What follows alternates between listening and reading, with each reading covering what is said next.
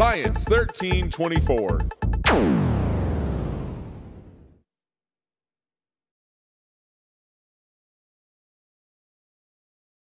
Alrighty, hello again everybody. So I'm here to give you an update. I've reassembled my Tesla coil. I still got to get a few more screws so I can hook up the rest of my capacitors, my neon sign transformer and stuff. And it does work right now, it's just not putting out as long of arcs as it used to. So I'm going to keep working on that, and then as soon as I get the good arcs out of it again, I will make another video for you guys. But I'm still working on the plasma force field. So don't worry, there'll be another video of that coming soon. Hopefully I'm working on making it actually bigger, so it should be even cooler than the other video I posted. But thanks for subscribing everybody, and if you haven't already, subscribe, and there'll be more videos on the way. Thanks for watching guys. We'll talk to you later.